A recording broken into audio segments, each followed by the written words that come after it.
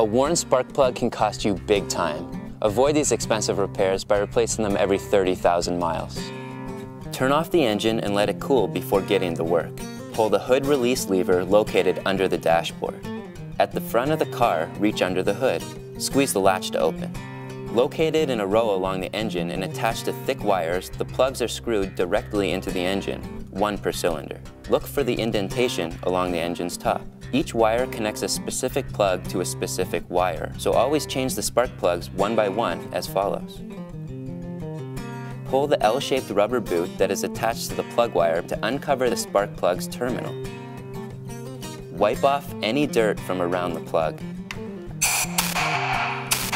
Fit a ratchet wrench to the socket, fitting it squarely over the head of the spark plug. You may need an extension for your ratchet if the spark plugs are deep set or hard to reach. A ratchet with a flexible head can come especially in handy. Work close to the core, as yanking from higher can damage the spark plug and cause it to separate. Turn counterclockwise to loosen, then pull the plug out of the engine block. Decide whether or not to replace the spark plug. A healthy tip looks grayish or tan. Heavy deposits or a black appearance signal an engine problem.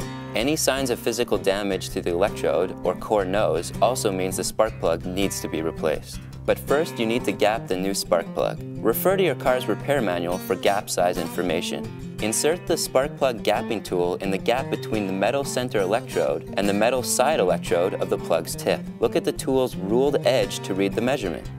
If the gap is too large, tap down on one side of the electrode with the tool to widen it. If it's too small, bend the side electrode up slightly with the gapping tool. Repeat for each plug. Hand tighten the new spark plugs into place. Complete the process using the socket and ratchet wrench. Under-tightening the plugs may lead to engine damage, and over-tightening them can strip the threads on both the plugs and the cylinders. Get the plugs snug without locking them. Replace the spark plug wire firmly.